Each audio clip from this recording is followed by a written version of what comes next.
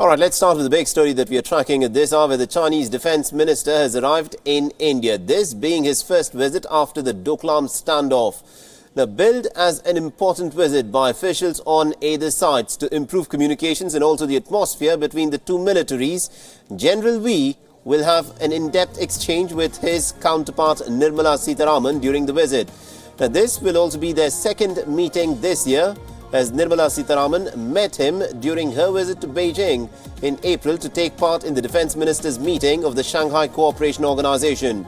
The General Wei's visit is regarded as a full-fledged bilateral visit aimed at solidifying military ties in the larger improvement of relations after this year's informal summit between Prime Minister Narendra Modi and President Xi Jinping.